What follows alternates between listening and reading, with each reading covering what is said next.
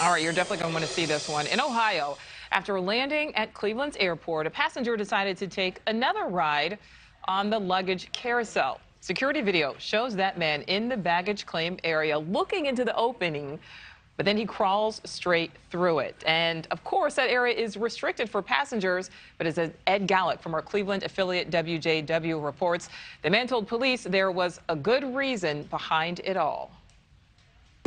Baggage claim, where travelers wait for luggage at Hopkins Airport. But look at that guy. Security video captured him crawling in where the bags come out.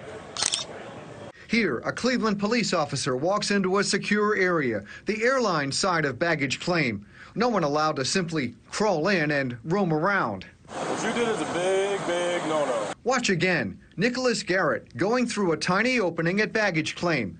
What would make anyone do that? I got $1,000 shoes in that bag, and they gone. Like, my bag was literally open, bro. So he the first person I seen. I just tried to. That's why I hopped back here. Like, why my bag open? Like. A police report shows when Garrett's luggage came out, he noticed the zipper was open and a pair of sneakers that cost $1,000 were missing. He said he could see an employee, so he went through that opening.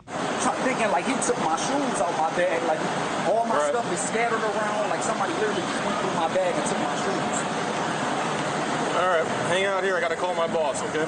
Garrett couldn't talk his way out of it at the airport, but look at how he made out in court. Hit with only a minor charge of criminal trespass. Pled no contest, got a $100 fine. And we checked.